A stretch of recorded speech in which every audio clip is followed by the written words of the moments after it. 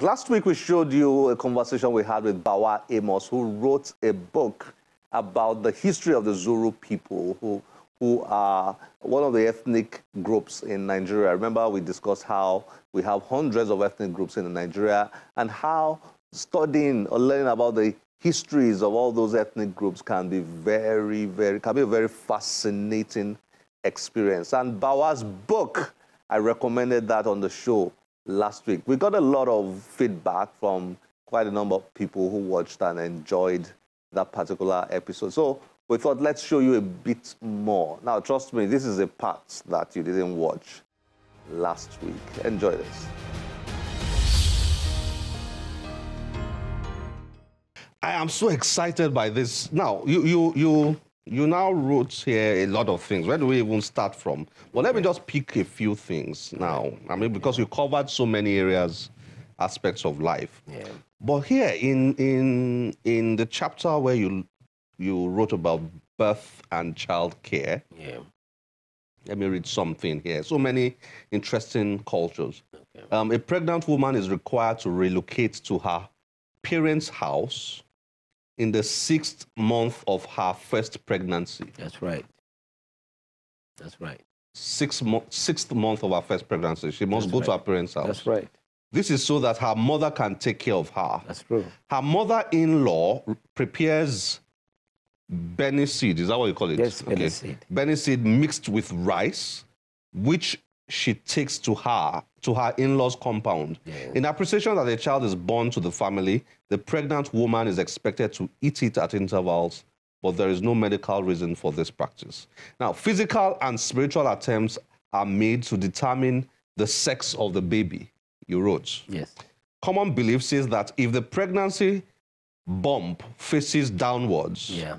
the woman is likely to bear a male child. That's right. If the pregnancy bump is not too big, the child is believed to be female. That's right. So these are beliefs, right? They are beliefs, and it works for them. And it works. Yes, it works. And if you go for that, you discover that when a woman dreams she's swimming, Yeah. she's swimming in a river. Yes. So she's likely to birth a girl child. You wrote here that if a woman dreamt that she was being pursued by Yes. a masquerade, Is a male child. she would likely bear a boy. Yes. Wow. Then you wrote here that, this is a sad one, really. Okay. You wrote here that there was a time when a baby was born with a membrane covering it, the people, out of ignorance, Yes.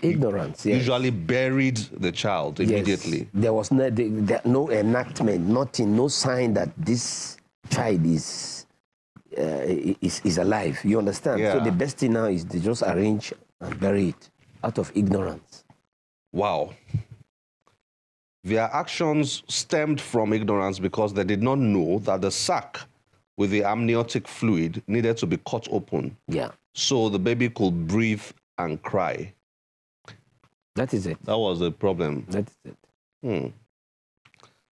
Wow. So after years of damage, they got to know that.